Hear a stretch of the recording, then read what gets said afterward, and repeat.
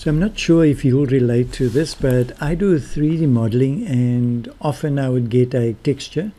I don't have a high quality texture, and I just want to put it onto the object, and I want to create more tiling of it. And you need to sort of fiddle with it. Or in the case that I'm referencing now is I had a client. They wanted to create a visual of a repeated logo on the back wall.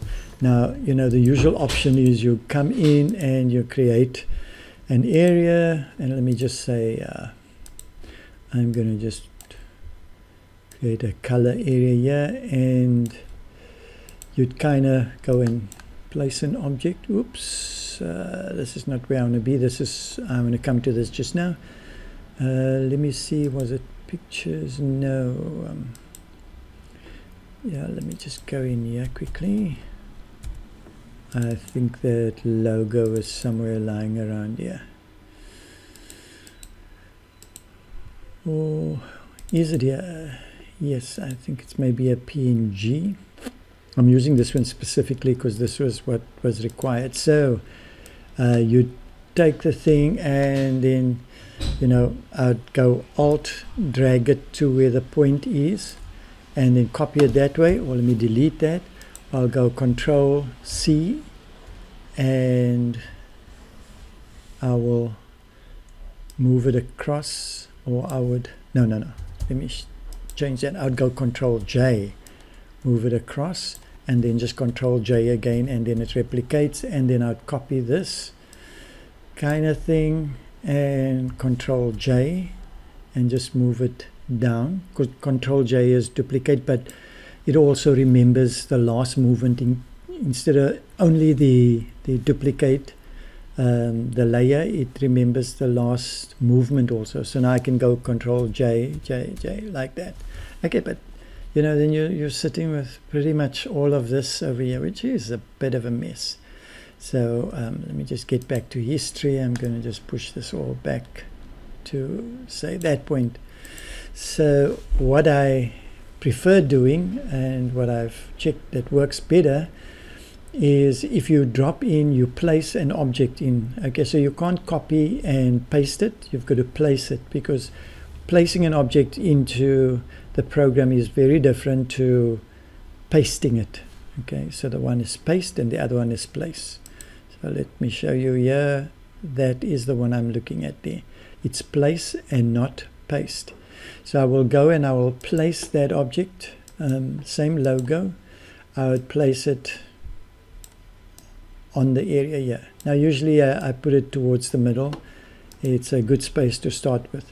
So how do you replicate this all here in a quick go? Okay, there's two methodologies you can use, but it uses the same core background system. The reason why I talk about placing is because when you place it, you have the ability to convert to curves. If I have to paste this, I won't be able to convert to curves. So now I've placed it, I go convert to curves. And as you know, when you've got curves, you have nodes. So when I click on the node tool, you'll see it shows up with nodes. And those nodes are only available because I placed it and converted to curves. Now, the two ways I was talking about is the one where you could just grab one node and push it to the maximum of this canvas area you're working on.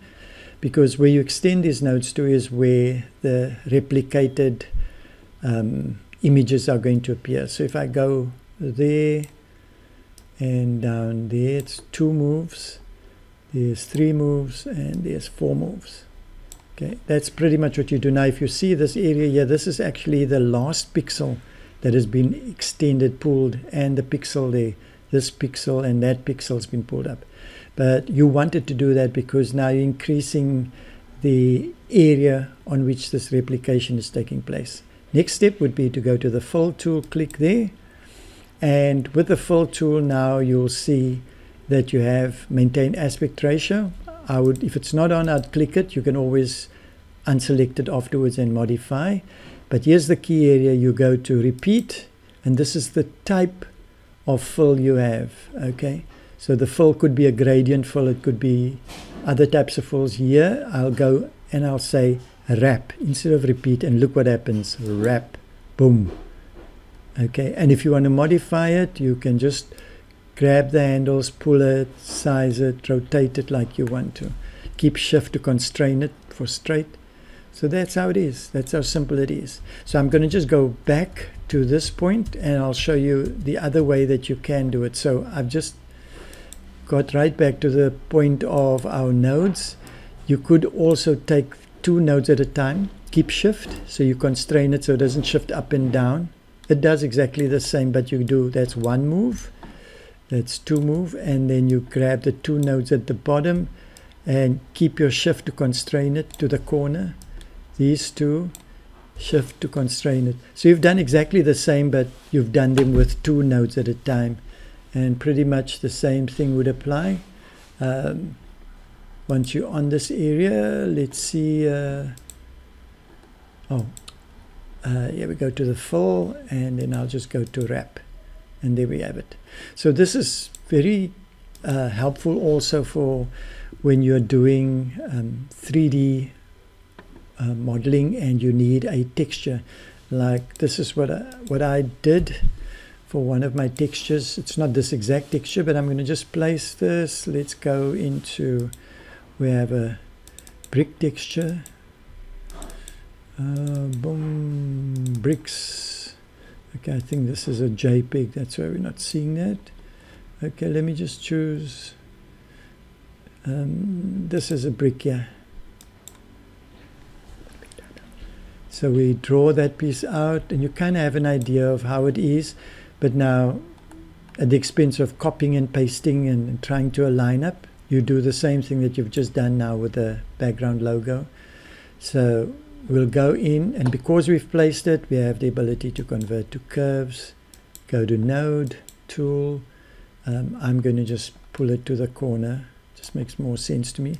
And just make sure you got snap on so that it can snap there, else you might go right past that space. And snap is up here. So we pull it down there. Okay, there's the texture. Those are the 1 single pixels that have been extended. So we've got to go to the fill tool. Make sure maintain aspect ratio, and we go to warp, and there we have it. And of course then we can grab accordingly, size it.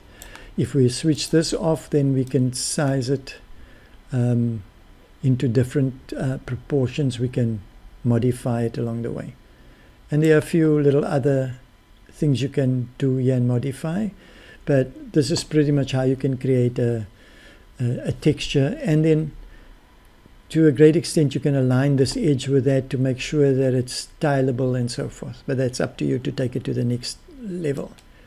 Okay, so here we can rotate, size it, pull it, make it narrow, whatever you want to do with it. Okay, so hopefully that has helped, and yeah, have a fantastic day and God bless.